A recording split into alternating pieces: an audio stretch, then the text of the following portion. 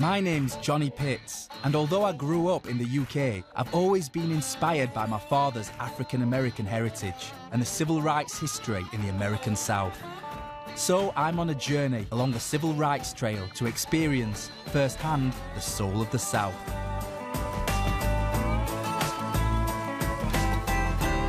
Today, I'm in Memphis, Tennessee, starting my journey at the Stax Museum, a place dedicated to preserving the legacy of Stax Records and American soul music. With 50 years at this legendary music institution, Deanie Parker knows firsthand the relationship between soul music and America's civil rights history. This civil rights trail and the civil rights movement in America are an integral part of what the Stax Museum of American Soul Music is all about. It describes the pain, the unfairness, the hopes, the dreams, the disappointments. It's all in that music. Everything that civil rights represents is right here. Incredible, and you can feel it. It's so powerful to be around all these classic albums, you know, and the vinyl covers, and then I see over there Isaac Hayes, the Cadillac. The Cadillac. The ultimate ride. But Memphis isn't just about the soul music, it's also about the soul food. I caught up with local mural artist Danielle Sierra, whose work is now featured on the side of one of Memphis's iconic institutions, Four-Way Soul Food. Danielle, this is a beautiful mural, and you made it. How did it all come about? Take me back to the beginning. So I came to the restaurant, and I was inspired by when they put the plate in front of me, and I was like, this is the mural, you know? It looks amazing. Wow. So what we have here is yam juice. Yam juice. And yam juice is what it creates from when we're cooking the yams. Okay. So it starts off as just water, butter, sugar. I can't keep telling you because you'll know all my secrets. You'd have to kill me. But what I want you to do is try dipping your cornbread in the yam juice. Okay. Is this like a Miss Patrice special? Not necessarily my special, but it's just a thing that we do in the South. And see, you're being nice. You're supposed to take the cornbread and dip it. And dip it the whole thing? Yeah. Okay. Let's just do it. There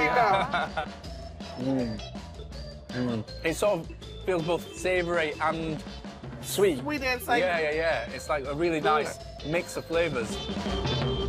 Now I'm headed to the world-famous Beale Street to check out the staggering collection of Dr. Ernest C. Withers, a prolific photographer during the civil rights era in Memphis.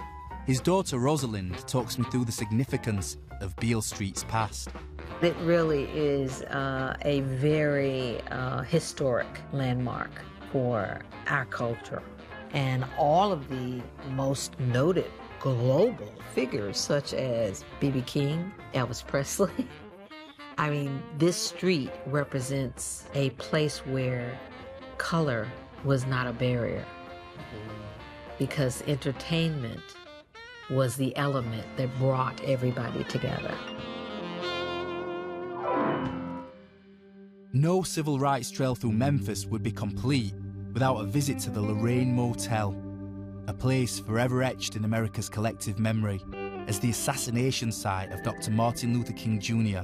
in 1968. I know about Dr. King here in Memphis because of his beautiful mountaintop speech, which is the first time I ever encountered Martin Luther King, when my dad played me this speech. But I just wondered why he was here in Memphis to deliver that powerful speech. He was called here to help the Memphis sanitation workers. They needed to strike. They needed better wages, better health. And so he came here to really work through what needed to happen to get that done for them. Our mission is to protect and to preserve Dr. King's legacy. There should be no instance where folks not understand what him being in Memphis meant. Not a memorial, but an inspiration site to what Dr. King meant to this world. Memphis is a city rich with civil rights history. You can feel it everywhere you go. And it makes for an enlightening, truly unique and special place to visit.